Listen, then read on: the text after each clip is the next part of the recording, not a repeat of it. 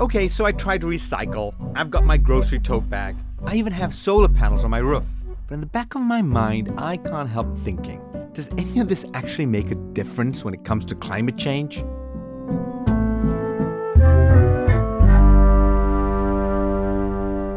If you read the headlines, you quickly begin to see that climate change is a massive problem. So is my reusable bag really going to change the world? But not everyone feels that way. This is all of my trash from the past 4 years. Oh my God.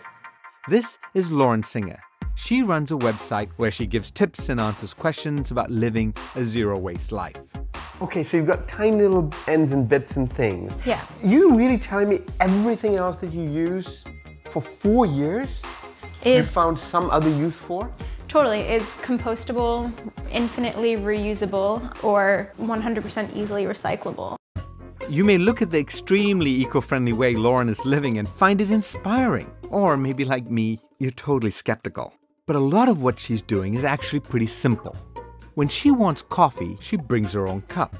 Or let's say she wants to buy a pastry, she'll put it into a reusable cotton bag. A safety razor instead of plastic ones. There's all this disposable stuff in our lives that we're not even thinking about. And what Lauren's done is find some easy substitutes. Everything else ends up in the jar. This is macaroni and cheese packaging, and this was like 4 years ago, like right when I started. That was my weekend at Dad's house. So these are I know what these plastic straws, hot chocolate. This was a bad day, wasn't it, for you? No, actually, someone sent that to me in the mail. These aren't huge trash problems. The EPA isn't up in arms about plastic straws, but you can see how these little bits of waste can really add up. The United States is the #1 trash-producing country in the world. If every country lived like the US, we'd need over 4 Earths to make all the stuff we consume. Do you think little things make a big difference? Totally. If you reduce single-use coffee cups from your routine and you're a daily coffee drinker, that's 365 cups per year. That's not an insignificant change. If every single person did that, that's a massive shift towards a more sustainable future. And good policy can encourage this kind of shift. Take plastic bags. Americans throw away about 100 billion a year. But California is trying to change this. 3 communities have found that if you offer a plastic bag for free, 75% of people will take it. But if you charge 10 cents for a bag, only 16% take it. It's subtle, but this small fee makes people question whether they really need a bag, and it reminds people to bring their own. Communities across the country are beginning to adopt this policy, and it could create a large-scale shift. If New York City had a bag fee, we could save roughly 7 billion plastic bags a year. And without good policy, it can be really hard to do the right thing. So take recycling. In a place like Missoula, Montana, where I live, you can't recycle glass because doing so, it turns out, costs my city too much. I think this is a fundamental flaw of governments and their relationship with businesses. Businesses aren't held accountable for products that they're putting into the waste stream. So they're allowed to sell glass in Montana where there's no adequate recycling and completely wipe their hands free and not have to subsidize any infrastructure to adequately recycle their product. So that responsibility for disposing of that product falls on you as a resident and the government. That is completely unfair.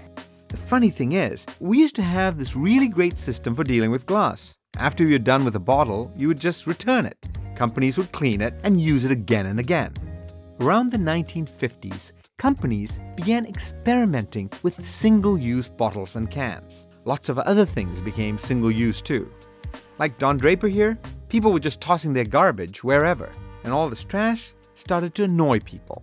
Do you remember that very famous commercial of this Native American? He's like going down a river and there's all this waste and a tear goes down. People start pollution, people can stop it. And it's often credited for quote-unquote cleaning up America because we were reminded that we need to pick up our trash. You see this commercial every Earth Day, but it was actually funded by a group of companies, many of them from the can and bottle industry. They were worried that states would ban their single-use products because people were getting sick of all the trash. So they created this incredible ad, which is very powerful, which made us pick up trash.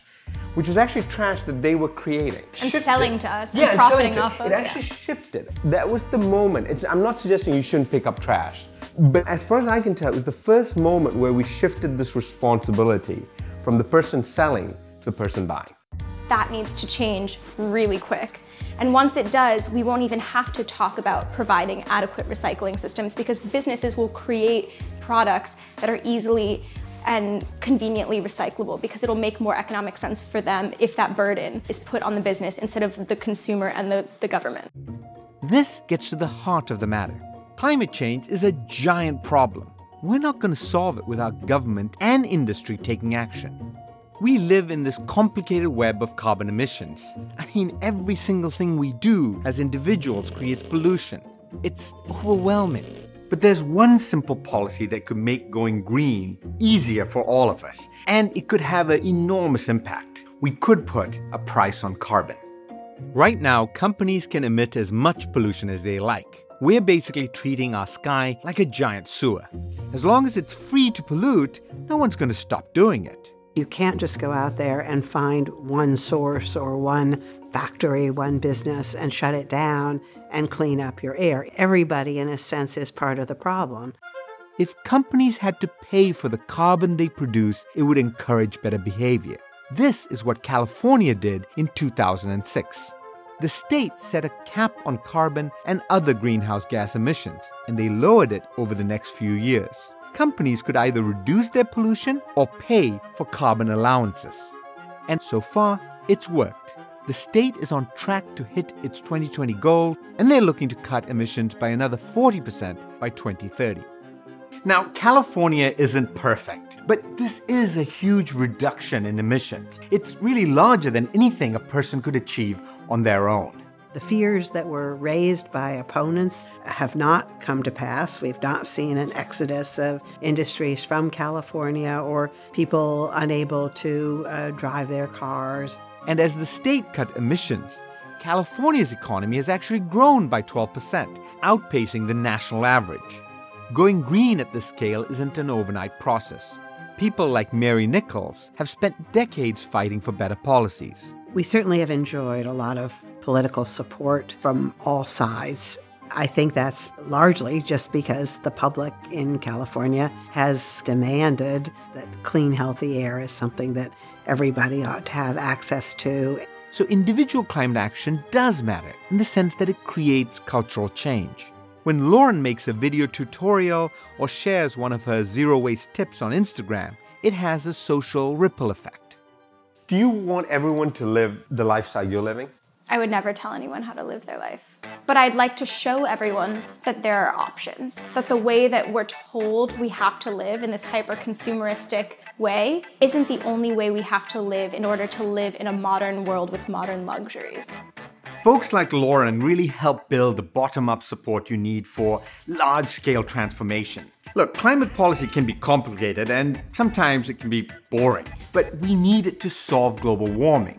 And to get better policies, like a price on carbon, you need to have public support. Because politicians and businesses won't take action unless people come together and demand it. So you may not be able to fit all your trash into a mason jar, but psychologists have been developing green nudges that trick us into being more green. Want to know whether they're working their magic on you? Visit climate.universityofcalifornia.edu to learn more.